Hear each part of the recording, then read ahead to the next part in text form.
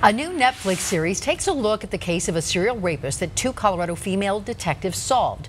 Mark O'Leary was sentenced to 327 years in prison. That was back in 2011. Now, shockingly, authorities did not believe his first victim and charged her with a crime.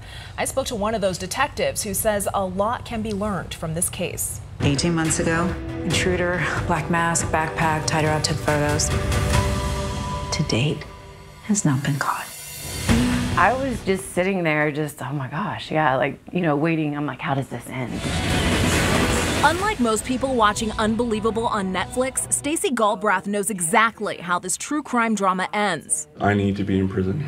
She and another female detective solved the case of a serial rapist in Colorado in 2011. Had we not got on top of it when we did, we may have had another victim. Galbraith was investigating the rape of a woman who said a man came into her apartment while she was sleeping. Later that night, Galbraith told her husband, who was also a police officer. He immediately said, you've got to get in contact with our records department tomorrow. We've had two recent, here in the recent past here that matches the MO for. Galbraith teamed up with Detective Edna Hendershot. Soon they linked 4 rapes in Golden, Westminster, Aurora, and Lakewood. Each time the suspect covered his tracks, forcing the victims to shower and taking evidence with him. Some of the language that he used, some of the acts of the assault were very similar. Use of photography. Surveillance video of the suspect's truck and DNA ultimately led authorities to Army veteran Mark O'Leary. It just was so scary to hear him talk about how many times he was watching his victims without them ever knowing. O'Leary took pictures of his assaults on his victims. One of the photos recovered as evidence was of a teenager living in Washington. I don't have a victim here. Authorities there accused her of lying about being raped